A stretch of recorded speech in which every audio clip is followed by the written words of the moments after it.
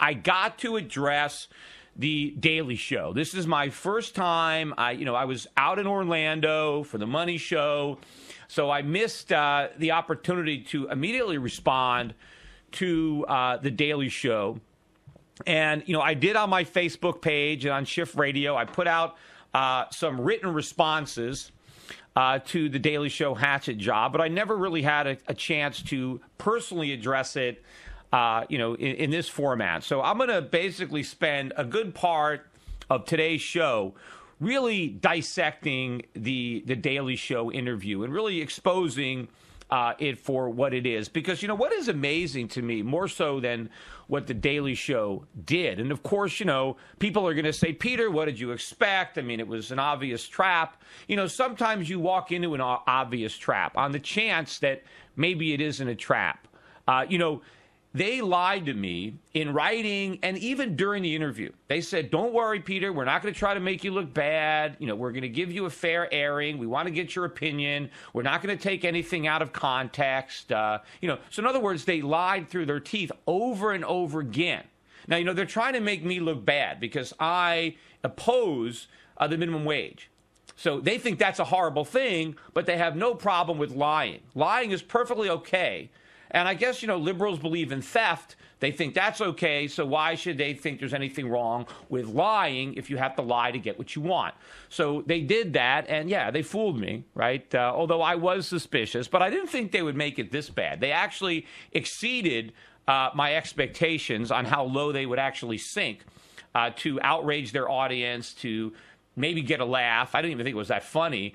And to advance their political agenda. But, what's even more troubling than the Daily Show is the reaction. I mean, first of all, the audience for the Daily Show. I mean, they actually think the stuff is real. They think this is a legitimate interview. They don't think it's a comedy skit.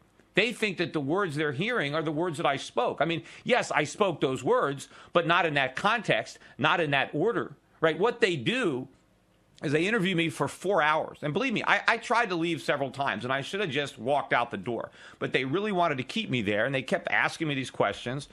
And I was like, well, don't you have enough yet? I mean, why are we still having this discussion? Obviously, they needed a lot of material to try to piece it together in the way that they wanted. But what ends up happening is they take unrelated statements that I make and put them together. They juxtapose things in a certain way to create a certain impression. I mean, you'll see Samantha Bee asking a question, and then you'll see my answer. But my answer they're showing isn't to that question.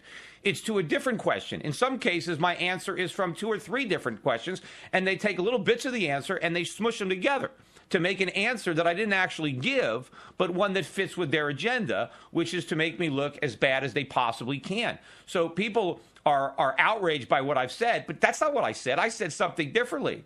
It came out differently from my mouth, but that's not how they showed it. Now, even some conservatives are buying this. If you go to some of the conservative websites, and by the way, there's very few conservative websites are even talking about this. It's almost all the liberal websites that are all over it. It would be nice if some conservative websites really wanted to take this issue up and come out, defending me.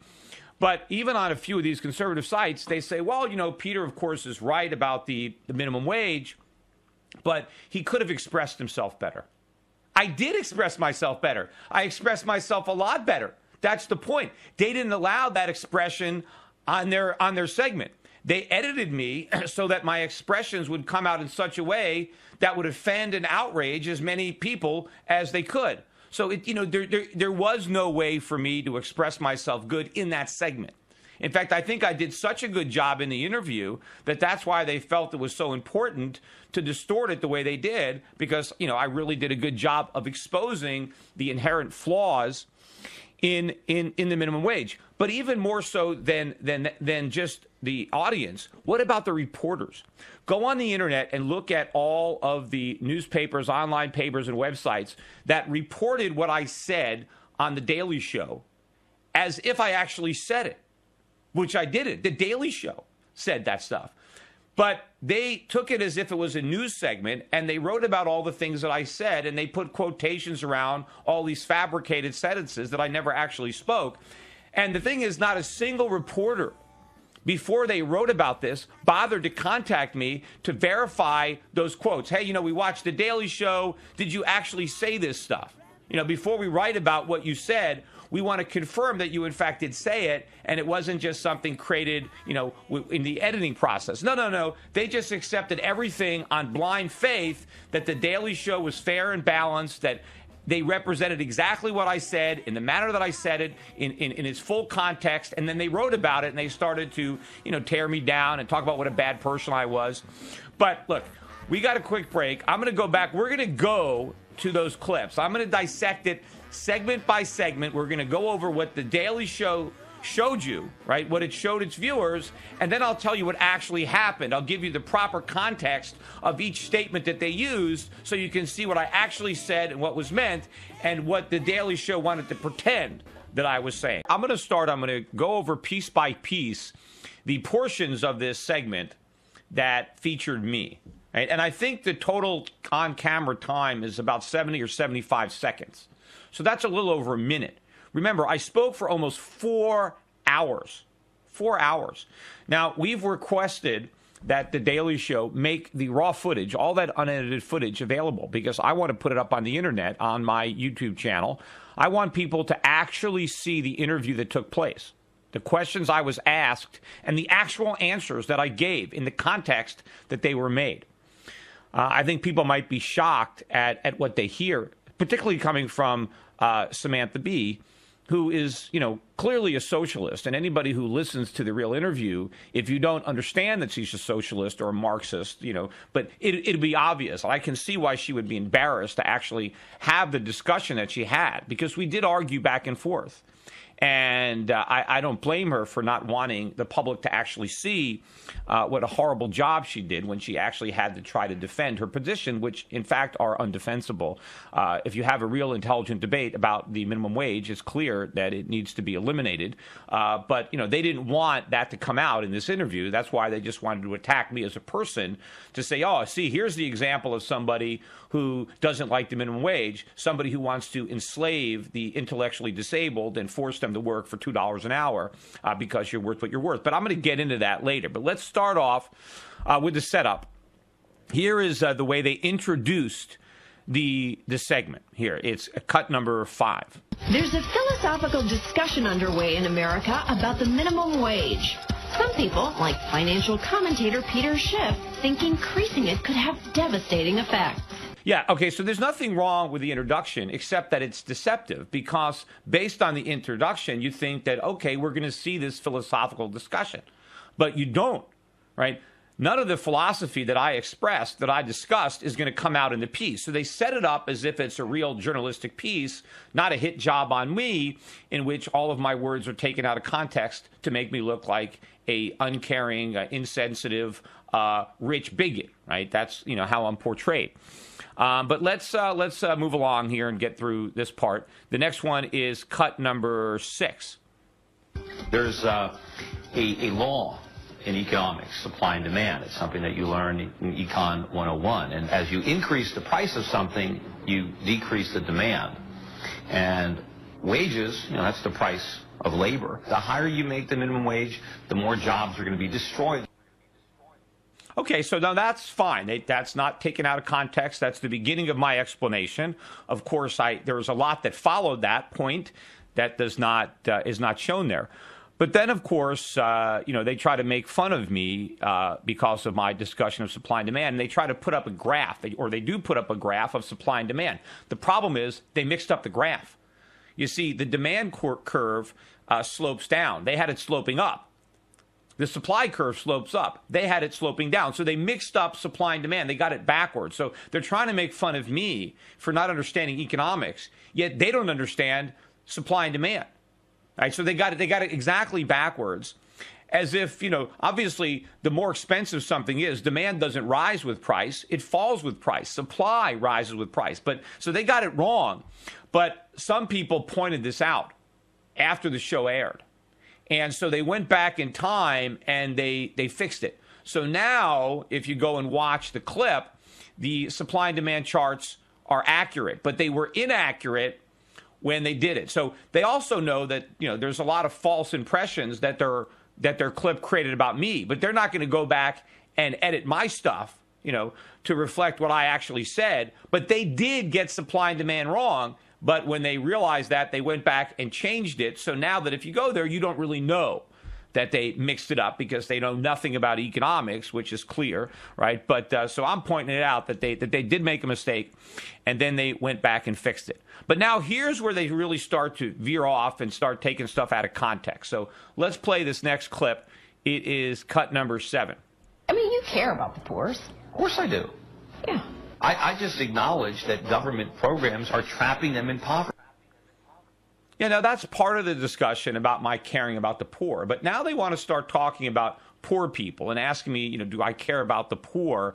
Because they're trying to set up the next portion of the segment. Because, as if, she asked me if I cared about the poor right after I mentioned the supply and demand curves. I mean, there was a lot that took place between the introduction of that principle and a later discussion about poor people and where poverty comes from, and that the minimum wage is, in fact, causing poverty because it's denying people the opportunity to get jobs that might enable them to lift themselves out of poverty. Instead, they're rendered unemployable, and so they never get the training that they would need to be able to earn more money and to get out of poverty. That's kind of like a side discussion, but she threw that in there as if this is how things progressed. So now here's this next clip. This is an interesting one, cut number 8.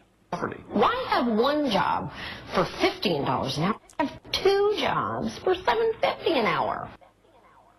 Now, you see, that statement there, it looks as if that has to do with our discussion of the poor, but it doesn't. It has absolutely nothing to do with it. That was taken completely out of context from an entirely different discussion that we had, and I'll let you know what we talked about.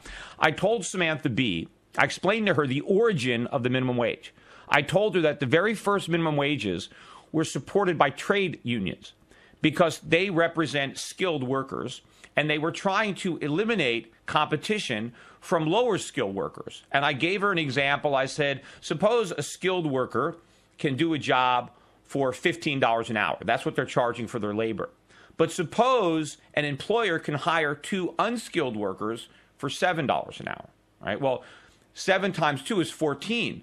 So if I can hire 2 unskilled workers and pay them $7 an hour, if they can do the same thing as one skilled worker who requires 15, well, I'm not going to pay the skilled worker 15 because I can hire the unskilled workers instead. And I explained to her that what the labor unions did is they would require a minimum wage. Let's say the labor unions could successfully lobby for an $8 minimum wage. Well, now, if I hire 2 unskilled workers and pay them $8 each, that's 16. Well, that's more expensive than the skilled worker who I could pay 15. So in that case, the minimum wage makes the unskilled laborers unemployed. I can't hire them.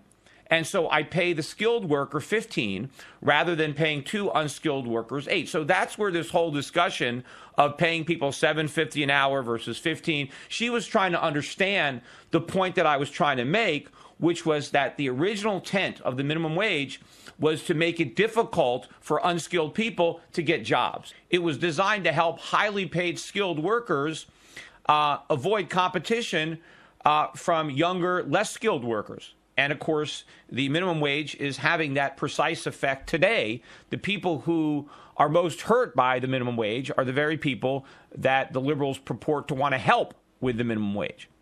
Now, let's get back to this carefully constructed comedy skit that they put together by slicing and dicing all of my comments and putting them out of order and juxtaposing them where they didn't belong and trying to create, a false impression. But let's go back to what they did. So remember, we just played the cut where Samantha Bee talked about two people making $7.50 instead of one person making 15, right?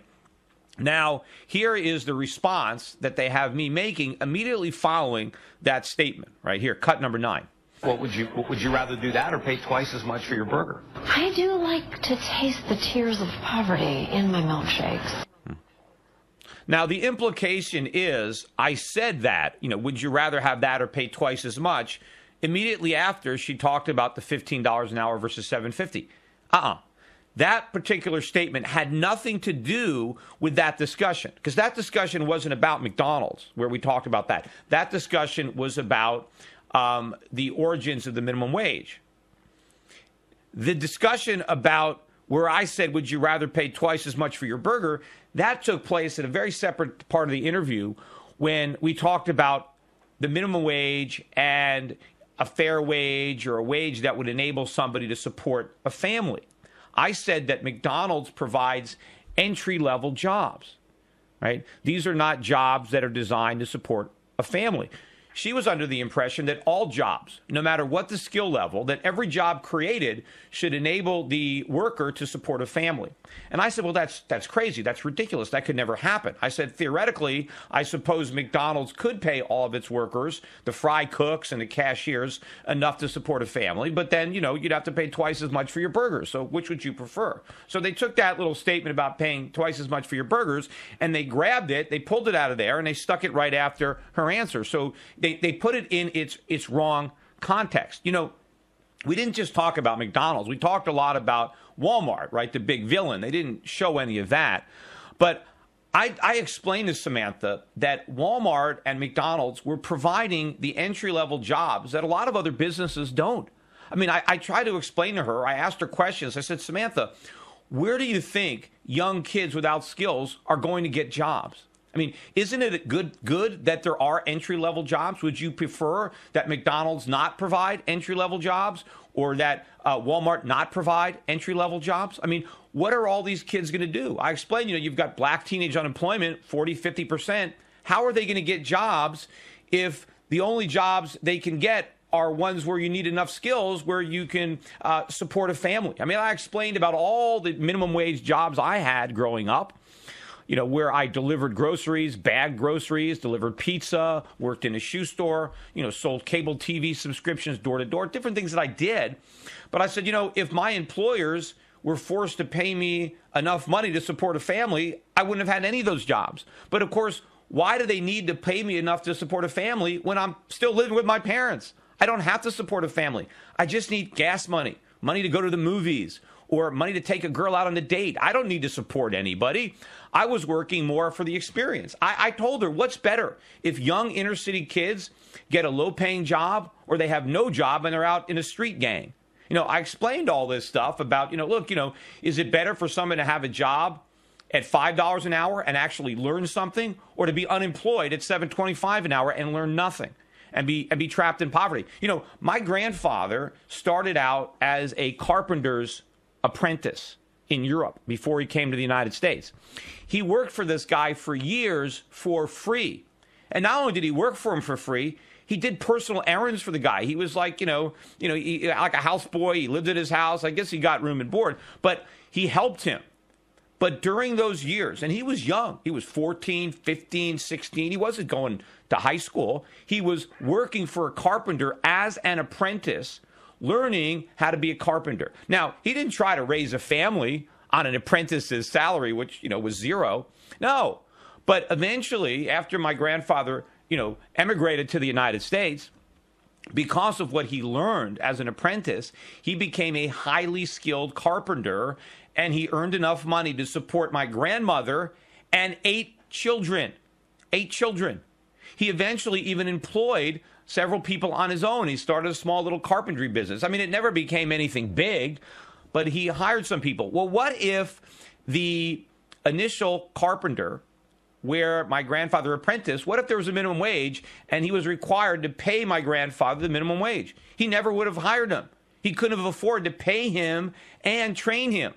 So my grandfather never would have acquired those skills, so maybe he would have been trapped in poverty his entire life. But because there was no minimum wage, he had opportunity to learn and develop skills. Of course, young people in America are being denied these opportunities right now, which is why most of the skilled trade laborers that we have in America didn't even grow up in America. They came here from other countries where they were able to learn their skills, and then they came to America to apply their skills. Meanwhile, we have all these young people who can't acquire those skills because we won't let them get jobs where they can be trained. So that's where that discussion came from.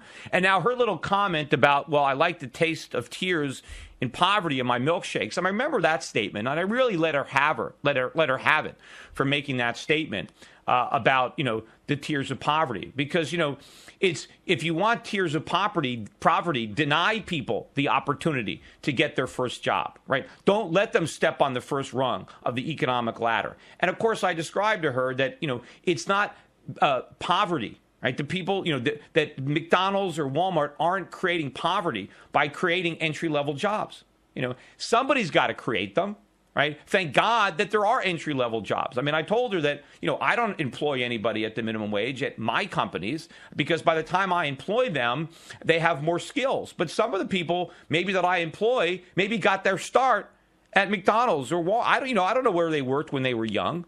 But, you got to start someplace. You can't start at the top. But apparently, the Daily Show doesn't realize that. So let's continue. The next cut is cut number 10. I found it so hard to explain those kinds of complex economic theories to those desperate people.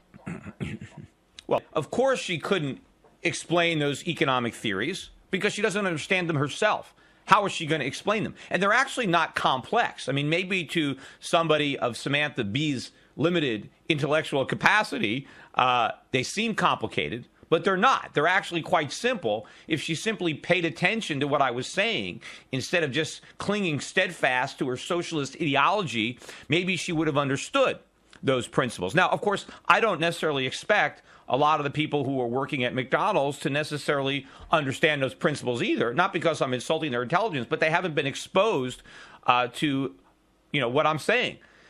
Samantha Bee had 4 hours of explanation. So she's got no excuse for not understanding it. The people that she's interviewing, didn't have the benefit of sitting down in a room with Peter Schiff for 4 hours. I mean, I would throw a challenge out there to anybody who, believes in the minimum wage, a big supporter of the minimum wage, to sit down with me for 4 hours, one-on-one, and at the end of that discussion, not be convinced that the minimum wage is a bad idea and doing a lot of harm. But, Samantha Bee did not have an open mind. She had an agenda. So here is the next cut number 11. Did you ever go into McDonald's or Burger King? I mean, I don't really eat there, but they don't seem desperate and hungry to me. They're young kids. They seem to be enjoying themselves most of the time. Those irrepressible teens with their teen hijinks.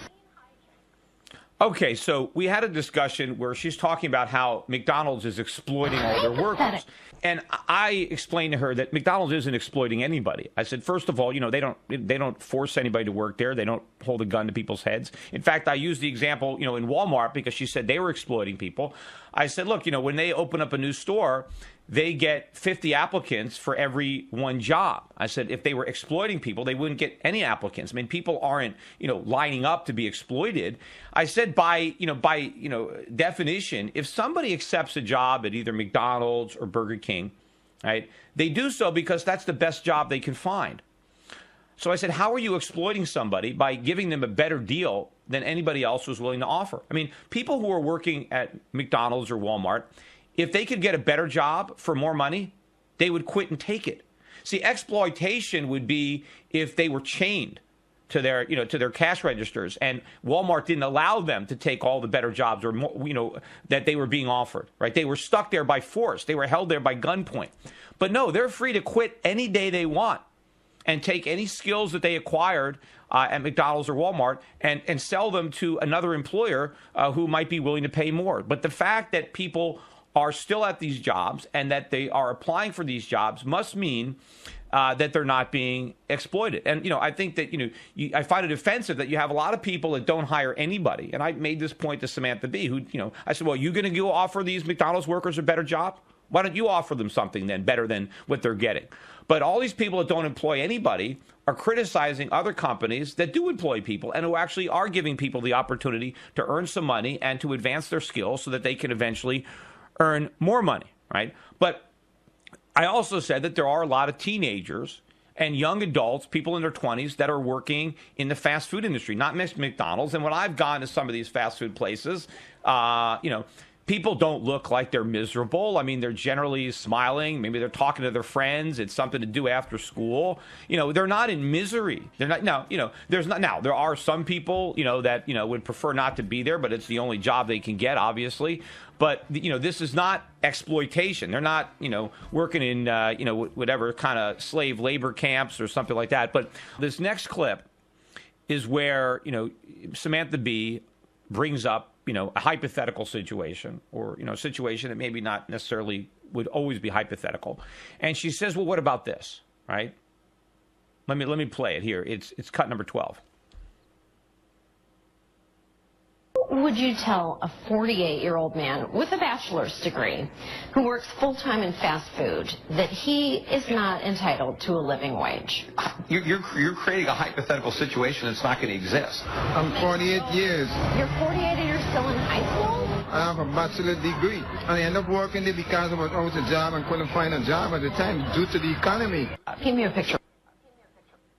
Okay, so she says, what about someone who's 48 and has a college degree and, aren't they entitled to a living wage?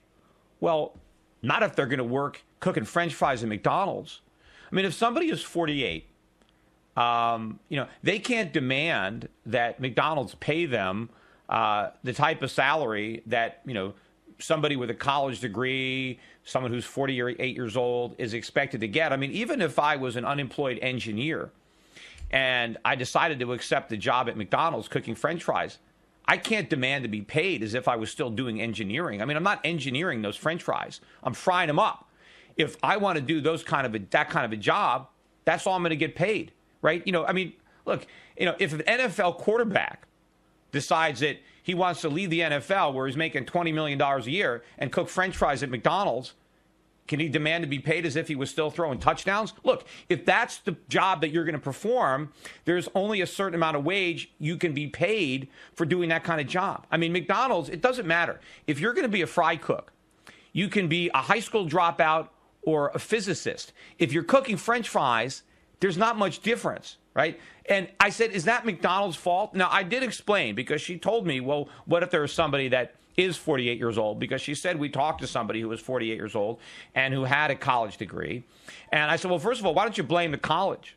Maybe the guy, maybe he didn't learn anything. Maybe he majored in something ridiculous and learned absolutely nothing, right? Just because he has a college degree doesn't mean he knows anything. But I said, how is that McDonald's fault if somebody with a lot of skills is applying for an entry-level job with no skills? I mean, what are they supposed to do about it? It's not their fault. Those are not the types of jobs that they are creating. They are creating jobs that are designed for low-skilled people entering the job market for the first time. They are not creating jobs for 48-year-olds unless you're talking about store manager. And, of course, a lot of the store managers started out at minimum wage jobs, and they worked their way up, right? That's how the process works. But you can't force McDonald's to pay high wages for entry-level workers. That's all part of that discussion where, unless you want to double the price of the burgers, and there'd be a lot more, because the people aren't going to pay double the price. So you're going to destroy your business if you try to do that. So I explained, look, you can always come up with these rare, exceptions, not the rule scenarios. But raising the minimum wage isn't going to do anything. Now, I suppose, right, if McDonald's were forced to pay $15 an hour or $20 an hour, then if they had the choice between a 16-year-old, kid, right, or a guy with a PhD, they would probably take the guy with a PhD if they cost exactly the same amount. I mean, I would do that, right? I mean, if I was running a McDonald's and I had all these really smart people with advanced degrees that used to earn lots of money, if they all want to cook French fries, I might hire them. I might figure, well, it's the same amount of money. So who gets hurt in that scenario? The young guy who's trying to enter the job market, he can't get a job because now, other people are taking those entry-level jobs. Now, I tried to bring up the point to Samantha Bee, why is the economy so bad that a 48-year-old guy trying to support a family would have to resort to a job at McDonald's? And I said, thank God McDonald's is there. Otherwise, you would have no job, right? But I said, why don't we look at the other economic policies that you support that are being pursued by President Obama and Congress that are destroying the economy and destroying those better paying jobs. No, I said, of course, that's the subject for a different discussion. We're here to talk about the minimum wage and its adverse effects on the economy, right? And in particular on, young people, inner city kids, kids, from minority backgrounds, right? I wanted to really talk about the problem of the minimum wage, but that was a separate issue. Right? And who knows, if it took 4 hours to discuss the minimum wage, I wonder how many hours it would have taken to discuss that particular topic. But what did they do? They just opposed me saying, well, that's a hypothetical situation. They immediately cut to this guy who claims he has a bachelor's degree. I mean, I'm not sure where he got it. He's not that, I don't know. He doesn't speak very well. Maybe he didn't even get it in the States. I don't know. But, and he's claiming that he's 48 and he's trying to support his kids and he's working at McDonald's. So this is supposed to prove me wrong. Now, I said, she's coming up with hypothetical situations which are going to be in the extreme. Now, maybe it makes me look out of touch to believe that it's impossible, because I told her in that interview, right, that yes, right, it is possible for a 40-year-old guy to have a job, right, that it's the exception, not the rule, but you can't make policies for the exceptions. You can't say because occasionally people who fall on hard times and who might temporarily have to fall back on a job beneath their skill level, that because of that we need to force a higher minimum wage that's going to destroy the jobs for the vast majority of people who are working in the fast food industry, who are just trying to get their first job, who are trying to get some job experience, who are looking for something to do after school, right, who are looking for something on their resume, right? So that was a big part of the discussion. All of that is left out. The Daily Show wants to have their cake and eat it too. They want to be a comedy show, but then they want to pretend that they're an actual news show. Right. And they hide behind their lies by saying, well, it's a comedy show, so we can do what we want. But then they really want to represent themselves as if they're a legitimate part of the political discourse. And unfortunately, a lot of people who watch The Daily Show at 11 p.m., they watch it instead of watching the nightly news. They get their news from The Daily Show. And, of course, it is more entertaining than just watching, ABC or Fox News or whatever. There are more laughs there. But people actually think that they're intermingling news with comedy. But they're not. There is no real news there, right? They're trying to advance a political agenda, so they have license to do things that a real news organization wouldn't do. And the hypocrisy, they spend a lot of time criticizing, let's say, Fox News, because they say, well, you're not fair and balanced. Well, what are they?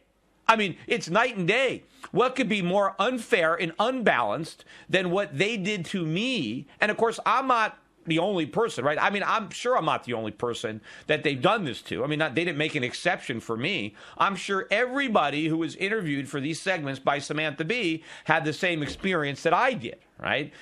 So, it is utter hypocrisy for them to criticize other news organizations for doing things that are nothing compared to what they've done.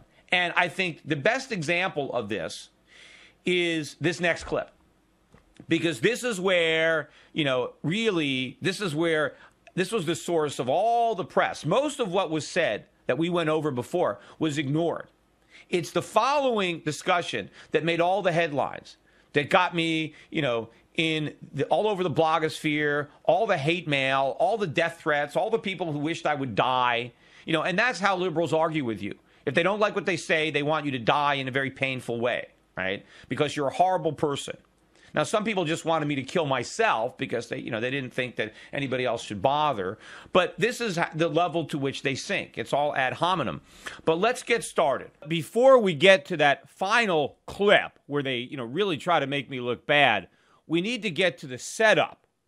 Because this is very important, because this is where they deliberately set out to create this false impression by taking these two particular quotes, unrelated, of course, and mashing them together and then inserting them where they don't belong to create the false impression, right, that the reason that I want to eliminate the minimum wage law is so the mentally or the intellectually disabled can work for $2 an hour, that somehow the minimum wage is preventing them from working for $2 an hour, and I want to eliminate it so that they can work for $2 an hour. First, have a listen to the clip. So let's play it right now.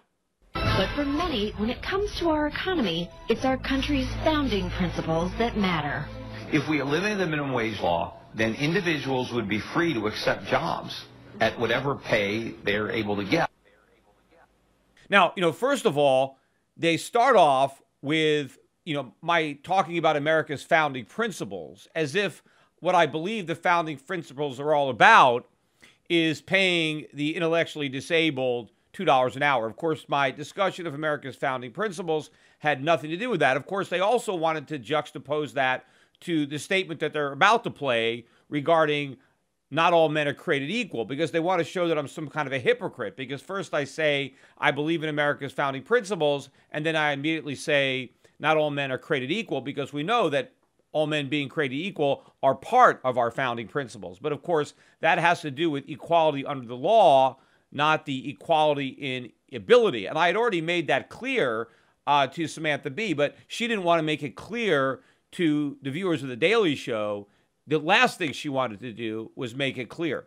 But then they used my quote where I said that the reason I want to repeal the minimum wage is so that people can accept whatever job they can get. And when I made that statement, it had nothing to do at the time with the intellectually disabled. It was far earlier in the discussion. It was, towards the beginning of the 4 hours, where I talked about how the minimum wage law actually made it illegal for people to work. And of course, if you ask most people, would you be in favor of a law that makes it illegal for some people to work? Most people would say, no, I would be opposed to such a law. But of course, that is exactly what the minimum wage does. So I explained to Samantha Bee, I used the example of $5 an hour, which is the only number I ever came up with. But I said, look, suppose there's a young kid who is offered a job at $5 an hour, and he thinks it's great. He really wants the job. He thinks he's going to learn a lot. It's something he wants to do. I said, why should that be illegal? If the employer is not able to pay $7.50, but is willing to pay $5, and if the kid is willing to accept that job, why should the government say, no, you can't do it? That's illegal, right? I said that people should be allowed to accept whatever job they can get. If they think it's the right thing for them, if they think that the pay is worth the labor, if they think the experience is going to help them, then why should the government come in and interject their opinion and say that, you can't work? But they used that statement as the setup for what we're about to play, where they talked about, or where I talk about people earning $2 an hour, where she asked me about that, because what they want to do is create the false impression that the reason that I want to get rid of the minimum wage is to enable the intellectually disabled to be paid $2 an hour, when at the time they edited this segment, they already knew that that was not what I wanted, because the intellectually disabled were already exempt from the minimum wage. So it didn't matter even if they raised the minimum wage to $10 an hour or $12 an hour, it would not affect the intellectually disabled because they are already exempt. It would affect other people, such as the unpaid interns. It would enable them, if we got rid of the minimum wage, it would allow unpaid interns to actually get paid instead of having to work for free, right? That would be a benefit. But no, they wanted to create the false impression that that is the real reason that I want to get rid of the minimum wage law, is to enable the intellectually disabled to be exploited and earn $2 an hour. So that was really what created the impetus for all this negative headlines, because of that false impression that this was what I wanted to do. And of course, they chose to end the segment on that high note or low note, from my perspective, because that is the final impression that they wanted to leave with their audience, that I'm a hypocrite, I'm a bad guy, I want to exploit the intellectually disabled, and of course I don't even use the proper word because I'm such a bigot. I chose to offend them by using an offensive word that of course they could have edited out. But that particular statement where I say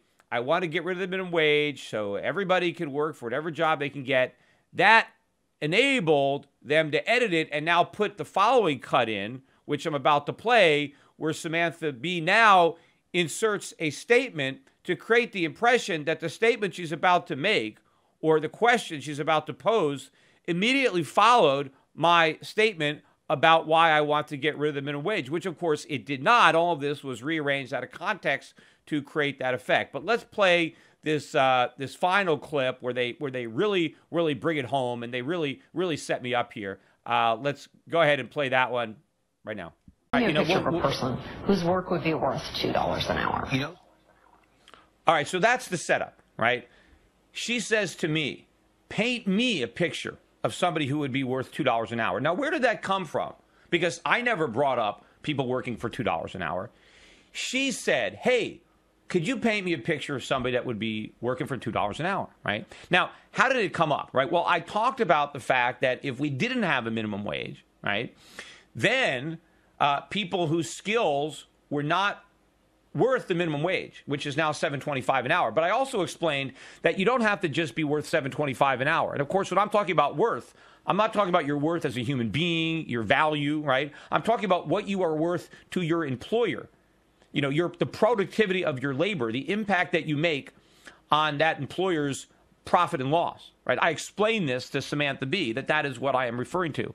And I said that it's not just the $7.25 an hour that your labor has to cover, because employers have to deal with payroll taxes, unemployment, workman's comp, that there's lots of other costs that factor in, not just the wages, the total employment cost. So if I hire somebody, the value of their labor has to compensate not only for their pay, but all the added costs that hiring them will bring about, right? And I said that, so as a result, there are a lot of people, and I think I used the example of $5 an hour. I said there are a lot of people who might be able to get a job and earn $5 an hour, but they're unemployed, right? And I said to her, is it better to be employed at $5 an hour and maybe learn the skills that would enable you to earn a lot more than that in the future, or to be unemployed at $7.25 an hour, right? So that's part of the discussion. But then she said, well, would it be okay if an employer paid just $2 an hour, right? And I said to her, well, you know, I don't think employers would be able to find a lot of workers at $2 an hour. I said there's something called competition. I said if an employer wants to pay somebody $2 an hour, it doesn't mean they're going to be able to find somebody competent enough to do the job at $2 an hour. I said that employers compete for workers, just the way customers, they compete for customers. But when they compete for customers, it's based on low prices, and customers shop around. They want to get the lowest price. Well, employers, when they shop around for workers, they want to get the lowest price. Of course, workers, they're trying to sell their labor at the highest price. But I also said that, like customers, you know, workers also want quality, right? Customers don't just necessarily buy the cheapest product. They also want to take into account quality of the product, right? And so employers are looking at the same thing. They also want quality. It's not just that they want inexpensive labor or they want to pay low price. They want workers that can do good work. So there's a combination there, and there's competition. So I said, if you want to hire somebody who's competent, you know, you can't just pay them $2 an hour. Somebody else will pay them more. They're going to bid up wages. I said, you know, most people earn a lot more than a minimum wage. I mean, I'm sure employers would like to pay all their workers minimum wage, but they can't. Because if they have skills that are in demand, other employers will outbid them. I mean, your workers are always looking for jobs. I mean, it's never been easier to find jobs than today as far as jobs being out there. Because you've got the internet, you can search for jobs, and every employee can go on a job interview during their lunch hour, during a personal day. They're always looking for a better deal. And employers have to pay enough money to their workers to retain them. Otherwise, their best workers are going to quit. They're going to go someplace else. So I said, you know, even if there was no minimum wage, you wouldn't find a lot of people working for $2 an hour, right? But I did say that there would be some people who would work for $2 an hour, right? This is where, you know, apparently I really got myself into trouble. So we're going to talk about the examples that I gave as a result of her question, where she asked me. Remember, she's coming up with this $2 number. She's saying, Peter, paint me the picture of somebody who would work for $2 an hour, okay? I'm not suggesting that anybody work for $2 an hour, but she's asking me to paint her a picture of somebody who I think would.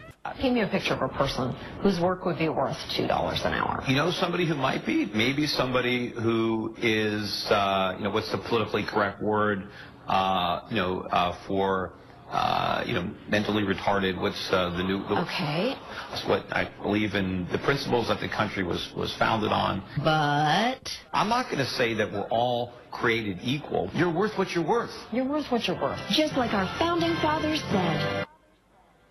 Okay, so there's so much wrong with that sentence, but that's the one that really got me in trouble. First of all, I'm in trouble because I used the politically incorrect word to describe intellectually disabled people. That is the PC word that I was struggling to think of, right? I knew there was a word. I didn't want to offend anybody. So you can clearly see that I'm trying to figure out the word, but I can't. So I have to use the only word that I can remember, which was mentally, and then I followed that by using the R word. See, I'm not even going to say it because I don't want to offend anybody who might be listening, so I don't want to use the R word, right? But you would think, based on my hate mail, that I used the N word, right? But I used the R word followed by mentally. I didn't just use it on its own or use the abbreviated form, which might be even more offensive. I kind of used a clinical term. The term that I used to be the PC term, because it replaced other terms that people believed were offensive. This was the PC term for a while until it was out of vogue, and now there's a new PC term, and I'm fine. I know what that term is. But if somebody uses the wrong term, especially the way I did, right, I was trying to come out with the right term. I was trying to describe the situation for which I didn't know the new term. She could have told me the new term. Right? Even after I used the politically incorrect term, she could have told me the correct term, and then I could have rephrased that using the correct term. Barry Ritholtz, who was my opponent or supposed opponent in this mock debate, according to what he wrote on his website, they gave him the opportunity to rehearse what he was going to say. He knew the questions in advance, and he said they took multiple takes. So they let him repeat his answers over and over until he got it just right. Because with Barry Ritholtz, who was in favor of the minimum wage, right, they wanted to present his thoughts in the most articulate way possible. Me, it was like, gotcha. You said that word. We're really going to use that, right? Even though I clearly did not mean to offend anybody. And I got all kinds of mail from people who maybe are parents of people who are intellectually disabled, saying how hurtful it was and how offended they were because I used that word. And how dare I use such an offensive, ugly word on television. And I had to remind them that I didn't use it on live television. It was in a taped 4-hour interview in which they used 70 seconds of the 4 hours. Who chose to use that word? It was only uttered once in 4 hours. The Daily Show chose to put that word on television knowing that it was offensive. So if anybody was offended by those words, don't blame me. I didn't choose to air them. If they would have asked me, I would have said, no, don't air that, right? They chose, out of all the words that I spoke, those are the ones they wanted on television because they knew people would be offended. See, so they don't care about offending people. I did. I was trying to come up with a politically correct term. They didn't care. As long as they can make me look bad, they don't care who they offend. So, why don't you if you're sending your hate mail to me, send it to the Daily Show.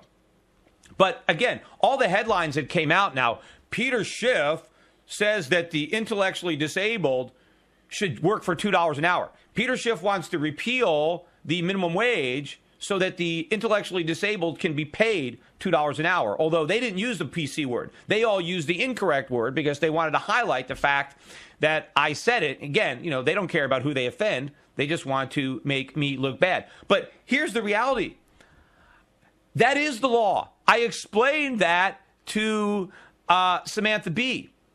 I said that intellectually disabled are already able to be exempt from the minimum wage. So there are plenty of intellectually disabled people right now who are working for $2 an hour. Some get a little bit more. Some actually get less than $2 an hour. But they are working. So she said, give me an example. And that was one of the examples I gave her, intellectually disabled.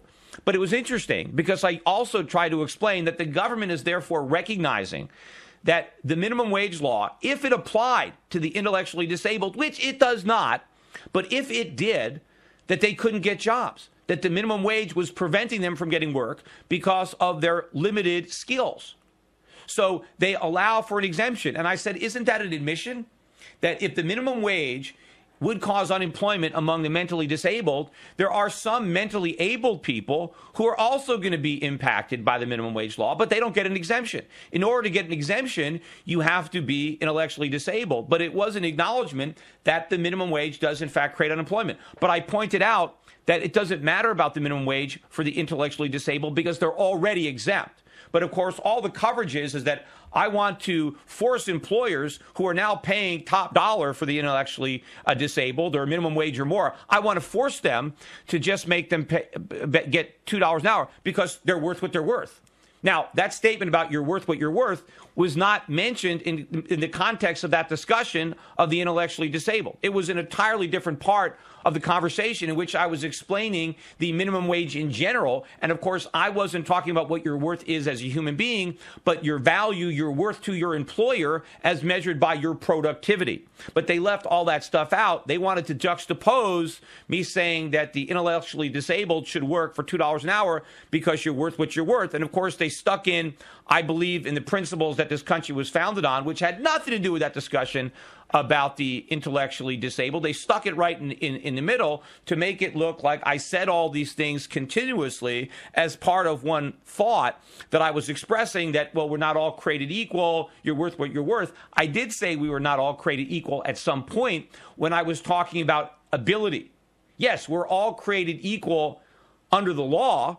Of course, I believe that. But we don't all have the same talents, the same ambitions, the same intelligence, the same work ethic.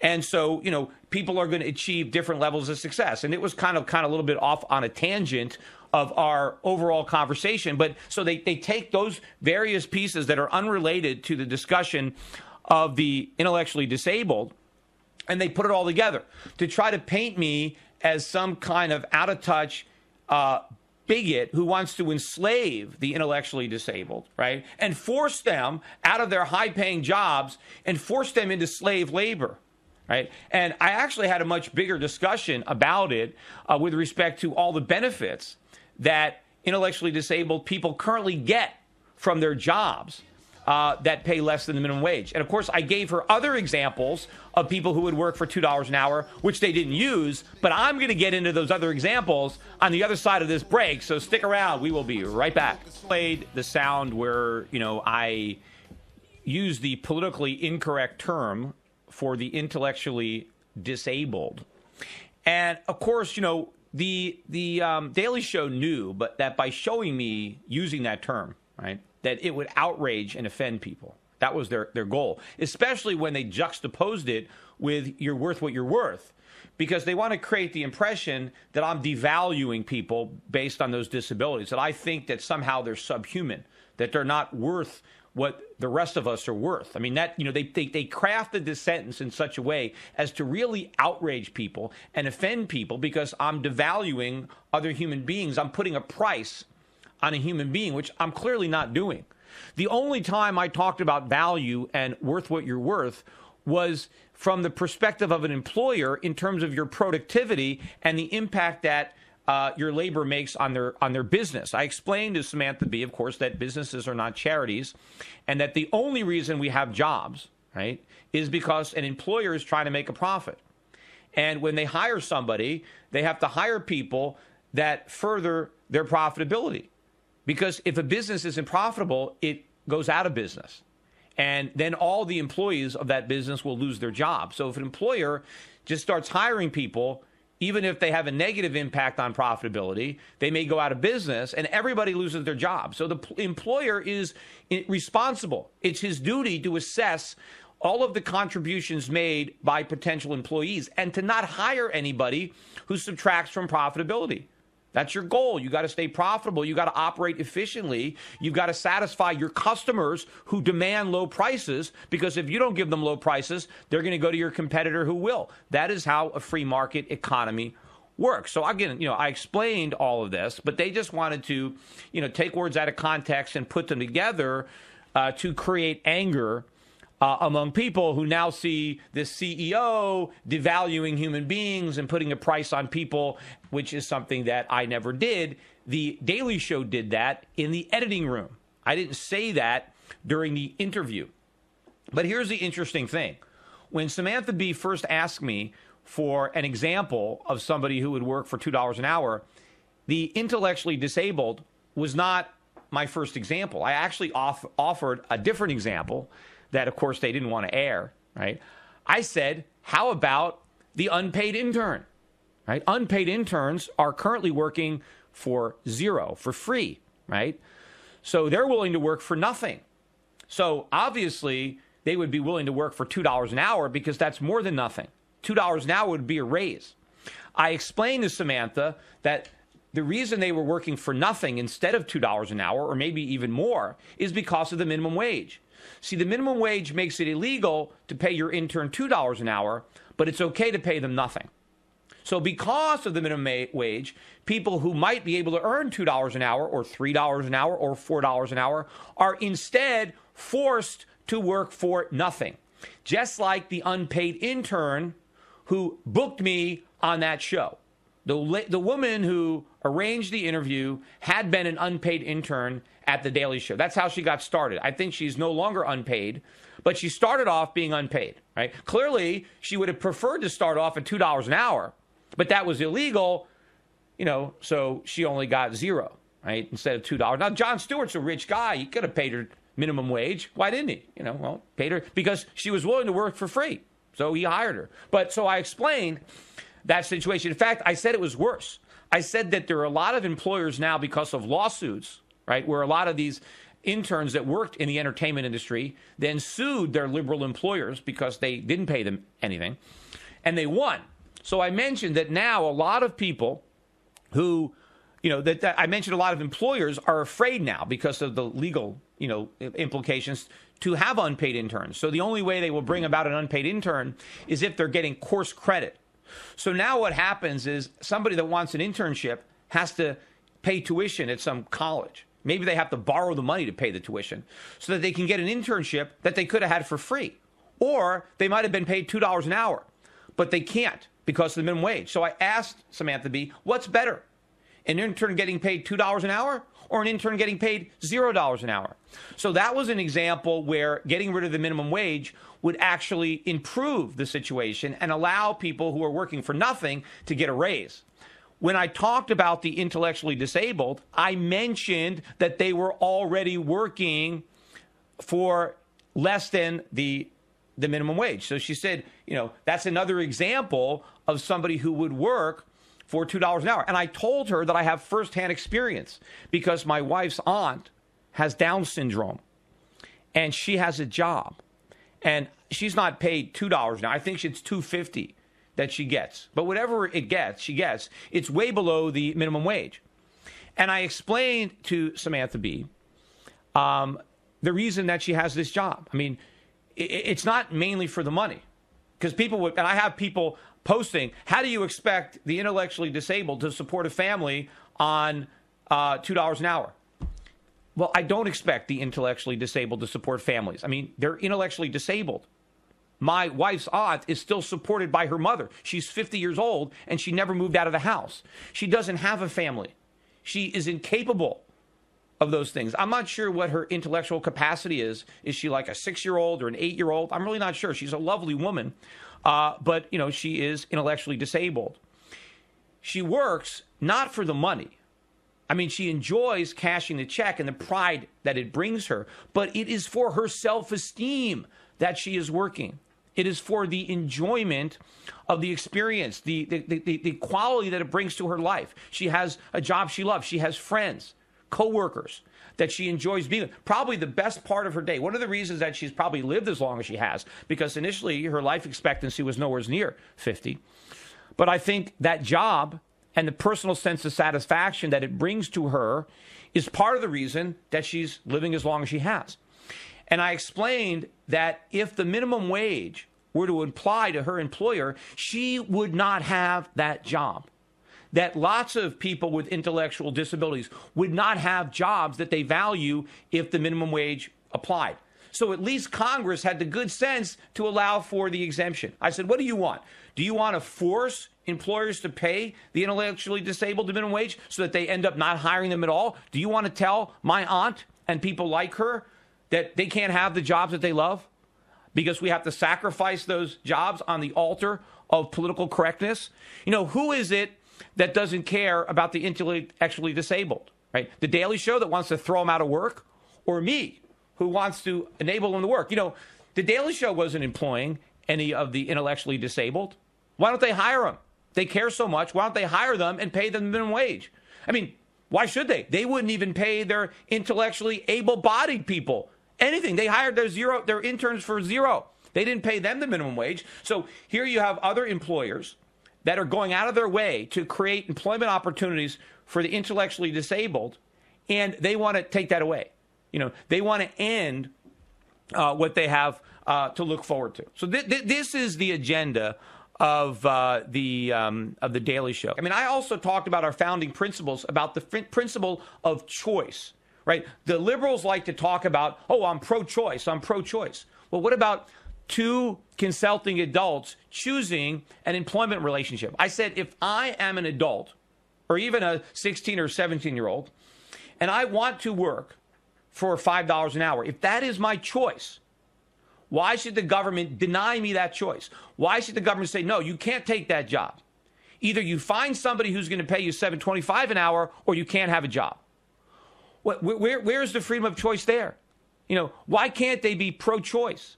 I wanted to talk about a society in which individuals can choose for themselves the jobs they want to take, the employment opportunities that they want to avail themselves of. Why does the government have to come in and superimpose their judgment and tell people, no, that job's not good enough for you? We'd rather you have no job at all than have a job where the pay is not what we think it should be. Well, why? You know, when we discussed Walmart, and I pointed out that the guy who's the incoming CEO got started minimum wage on a loading dock. You know, people think that the minimum wage job is a ceiling. That's the first step on the job ladder. But if you raise that step so high, a lot of people can't reach it, right? That's why we have so much youth unemployment today that we didn't have before the minimum wage. I explained to Samantha Bee where the minimum wage came from. I said that when Roosevelt brought it up in 1938, it only applied to federal workers. It was Lyndon Johnson in the War on Poverty that made it apply to everybody in the 1960s. But before that, you didn't have all this youth unemployment. You didn't have the teenage unemployment, especially in the African-American community. The unemployment rates there for young African-American kids is off the charts. It's 40 or 50%. It was a fraction of that before the minimum wage. In fact, before the minimum wage, unemployment for black kids was less than for white kids. That was the fact. The government screwed all this up with all these unintentional laws. See, I was on the Daily Show to try to expose that. I thought, well, gee, I guess I can do a better job than anybody. If I don't volunteer to go on there, somebody else is going to do it, and maybe they wouldn't be as articulate as me. And I knew it was an important issue, and so I risked their trap. I guess I underestimated their ability to slice and dice what I said to make me look like a complete pompous ass, uncaring, insensitive, the exact caricature. This feeds into exactly what they want their audience to think about the 1%, right? The CEOs, the rich people, right? This is feeding the class warfare that they are trying to generate. Hey, we got one more segment. If anybody, again, I can take some calls, 855-4SHIFT. If you saw this show and, you know, you want to comment on it, or if you didn't see the show and you want to comment on my discussion, or if you happen to be on any of these pages, other people's websites, check out my Facebook page. Look at all the hate that's expressed there and the ignorance, but more so on all these other websites throughout the blogosphere, all these left-wing websites. But even CBS News here in Connecticut ran a piece misquoting me, didn't bother to call me, get the truth, just accepted the comedy skit from the Daily Show as if that's what I said. They didn't even want to call me and say, hey, did you say that? You know, what do you actually believe? What did you mean? No. They're just going to take the Daily Show's word for it. Continues right now. This is Peter Schiff here, and I actually misspoke when I talked about the person who had booked me on The Daily Show, who was in the room when we were filming. I inadvertently said that it was a woman. It was actually a guy who had worked as an unpaid intern prior to getting a paid gig at The Daily Show. You know, interestingly enough, it was a big room. There was lots of opportunity for other people to be there. My brother came to the studio with me, but they refused to allow him in. They didn't want any witnesses to what they were doing. Obviously, we now know why. I mean, they didn't want me to have my own recording. That's why we are calling for The Daily Show. I am demanding that they release all of the footage in its raw, unedited form. Of course, they are very reluctant to do it. I can't force them to do it, but I am asking that they do that, and you can help. You know, we have something up on my Facebook page, up on Schiff Radio, where a link is. You can tell them, hey, you know, we appreciate the laughs, but we want to know the truth. I mean, Peter Schiff is being discredited. So is the principles he stands for, because people believe he said things that he actually didn't say. So you were able to get the shock that you wanted from your audience, but I also think you owe it to your audience in America for them to actually hear what was said. So, you know, you can bring some pressure. Also, you know, try to encourage them to have me on in studio as an actual guest. You know, they had me on in 2009 as a guest. I was there. You can see it up on their website on The Daily Show. If you Google, you know, Peter Schiff Daily Show, you can see the clip. It was a good clip. I did it live. You know, they can't take anything out of context. They can't misrepresent you. If they ask a question, you get to see the actual answer to the question being asked. We had a lot of laughs. The audience actually applauded, too. So they liked me when they got to see the real me. They just didn't like me when they saw the me that was created, kind of the way Dr. Frankenstein created a monster by piecing together body parts from various corpses. That's kind of what they did to my 4-hour interview. They kind of pieced it together and created a monster. It was the monster they wanted everybody to see, not the real person that sat in that room and spoke, I believe, extremely eloquently and effectively during those 4 hours.